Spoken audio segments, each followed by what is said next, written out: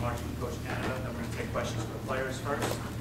Then after we excuse the players, we'll have questions from Coach. Great credit to Temple. Tremendous job by them coming in ready to play. A lot of credit to Jeff for what he did. I really appreciate it. They had 79 on their helmets. I thought that was just a really classy move by them, and we're very appreciative of that. So it shows what a great first-class operation they've got going. And great credit to their football team for winning today. I didn't do a good enough job. This falls on me, flat out. We didn't do anything on offense today, so I take full responsibility for this loss. We didn't play well enough, so obviously I didn't coach well enough on offense. Obviously defense was on the field a lot. I thought they played really, really hard and did a lot of good things. We just continued to get nothing, for them. They kept playing. Obviously we got a touchdown here, and the special teams played really hard and did a great job. We got a pump block. So I'm not sure I've been around a game like this on offense, but it falls directly on me. It's my job, and we didn't get it done. So credit to Temple. They had a great scheme. They had their safeties down really low, and we didn't make them pay on our shots over the top. We took some, didn't hit them, and we couldn't get a first down. We couldn't get it going. So credit to Temple, and everything else falls on me. Coach's left, we have Darnell Savage, and the coach's right, we have Aniebonam. Raise your hand and we'll take questions.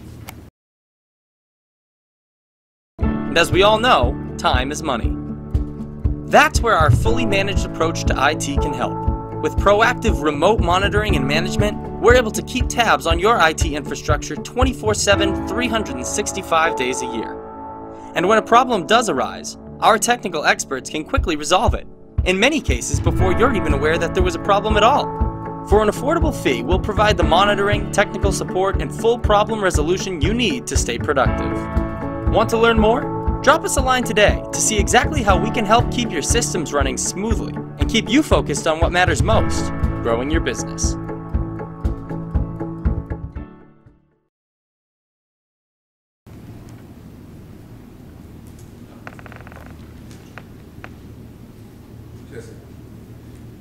It seemed like there was a lot of similarity to the problems you guys have had the last couple of years, inability to get off the field on third down. How much did that contribute to the defensive struggles?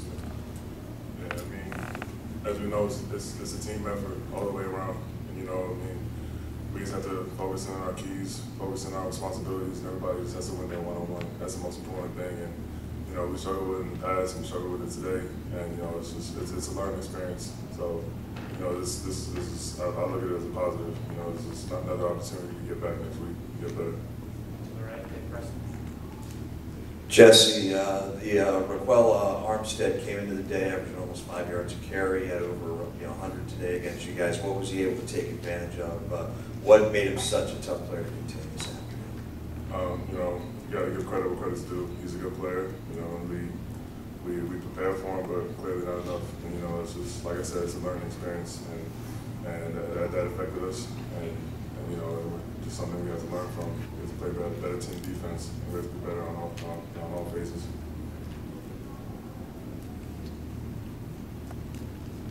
You guys write down, Marcus. Darnell, Darnell. Sure, right. After you make the pick six, it seemed like you guys had some momentum. The crowd started getting into it for the first time, really. And how tough was that to come back and give up that touchdown, and how much of a hole did that put you in coming into the second half, especially with them getting the ball back for the start of the second half? I don't think our approach ever changed even after the pick six. And once that happened, we were still down, so we just want to make another play. So I don't think we thought about that too much or dwelled on it for too long. We just ready to go back out there, and obviously it's tough. You go back out there and they sustain the drive, but you just come to the sideline, you make your necessary adjustments. You gotta move on. You can't really dwell on things during the game. And just to follow up on the third down situations, on that play, on that series, the third and 9 from Armstead, that drive going, happening here. I know you can't pick up one play, but look back at the game, how much do you think you picked up? It was in a critical point of the game. As Jesse said, he was a good player. They were doing a lot of side-to-side horizontal things, and he saw the seam and he did it. He got the first down, so we just got to look at it on tape and make the necessary play. What's your guys' left, Ginsburg? guys. After this performance, which obviously you weren't looking for, going into Big Ten plays, does this have any impact? Does it let you show that you really need to play hard and well for 60 to win games against tough competition? I think they played hard and well. I think we didn't play well enough. Our kids were playing hard. I'll answer that for them. They played hard. We didn't play good enough on offense, and that's on me. But our kids were playing hard.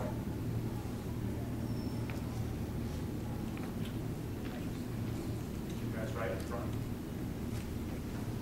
For either of you guys, do you feel like you just having to be on the field as much as you were kind of wore you down a little bit? And do you think that when you evaluate the defense as a whole, it was 3 or 4 plays here and there that kind of did you in more so than any sort of sustained drive or anything that on a sustained basis?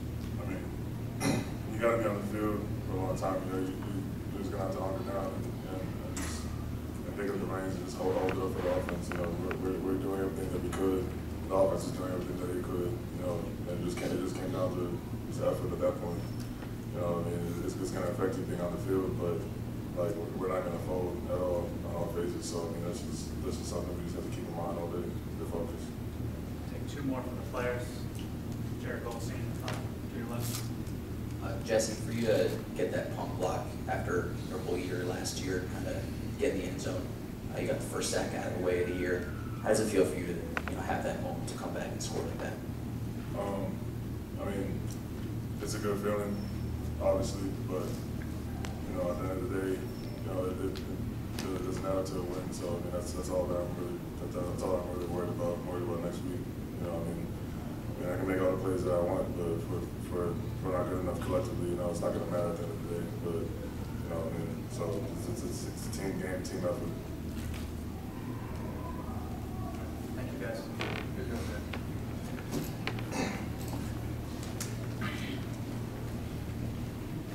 Questions for Coach Canada?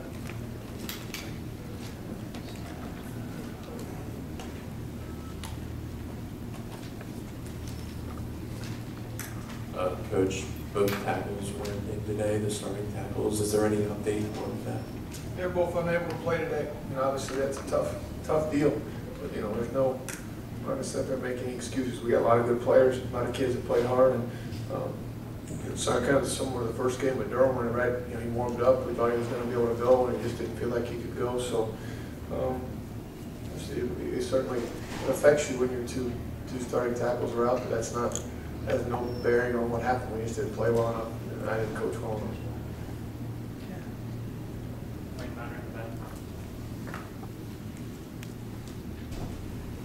Can you comment, Coach, on the variation in the offense? There wasn't as much jet sweep today. Is that something that you came up with, or they took away? I mean, some of it was they took it away, and some of it we kept going. We were 1 of 12 on 3rd down, which I know you guys know, and I'm sure you'll talk about. I'm not ashamed. I am ashamed, but I'm not afraid to talk about it. We were 1 of 12 on 3rd down. We couldn't get going, so we have a lot of plays we didn't get to.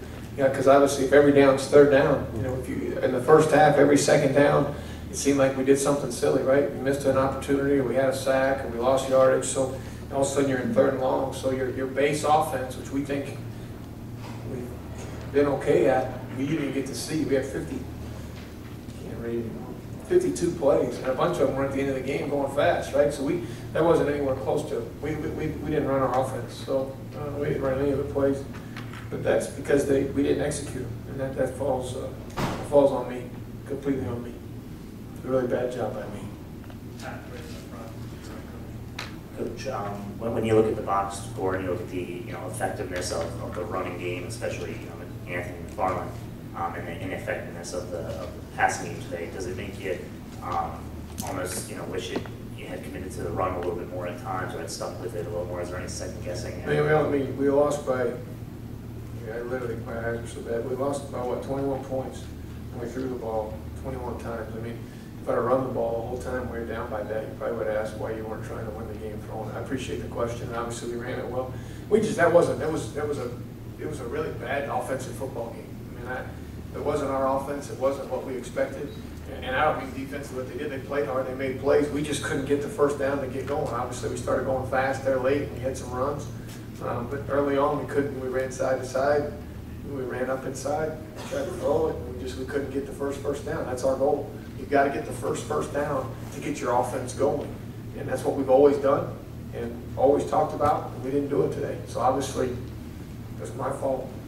Just as a follow-up to that, what did you see, from Anthony today in terms of what he's able to bring to the table? Everything we see all the time in practice. We've got really good running backs, and he's got a great spark to him. I know he was disappointed because he wanted to win, and he had a couple that almost popped. And we got it to 14, or we got it back to 14 after the block, and we went down the field and we ran the spacing right there, and had a guy over the middle, and Kasim just didn't see it. Obviously, I haven't coached him well enough, to pick a 6 the other way. If we'd have hit that, we probably would have, gone fast and ran to the end. I really believe we'd have scored. If we'd hit the corner, Jay Sean had been a step inside, we'd have scored. And we were just off, but it's my fault. Coach, you're right, Don, and then Patrick. Matt, this is a couple weeks in a row where Kasim has had struggle getting started, getting going. Yep. Is that just an experience? Is that a guy coming off a knee injury and an experience, or is that just, Probably just bad coaching by me. He's got to play better sooner. We got to start faster. Obviously, we all saw that last week. Then you go back 2 weeks ago, we started really fast, right? Went down the field and scored. So I don't have an answer. I don't know why it's occurring, but it certainly occurred today. But it wasn't. It was all over the place today. It was just bad offense. Matt, did you have any sense or any indicators during the week that this might be kind of a flat showing, or does this kind of surprise you? Our kids play hard all the time. I think I said it before. I worry about everything. So you're always worried about how you're going to play. And you never know how you're going to play, and you want to play good. So we just didn't, again, you look at defensively, we played well. They were on the field for 36 minutes. I don't think I've ever. I did a bad job as the offensive coordinator today. There's no way in the world our defense be on the field this much. So that's the bottom line. That's the story.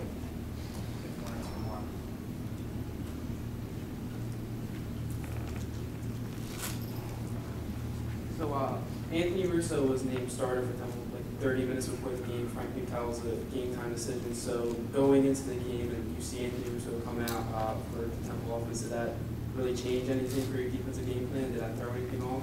I don't think so. I think our guys did a great job of preparing for it. They were prepared for whatever might come. We prepare for it. You mentioned the 2 tackles. We all prepare for every situation that might occur. And again, I think if we would have done a better job on offense, our defense wouldn't have been on the field as much. Our defense was 6 of 17 on 3rd down. That's not horrible. They slowed the game down late. We were 1 of 12, so it all comes back to me.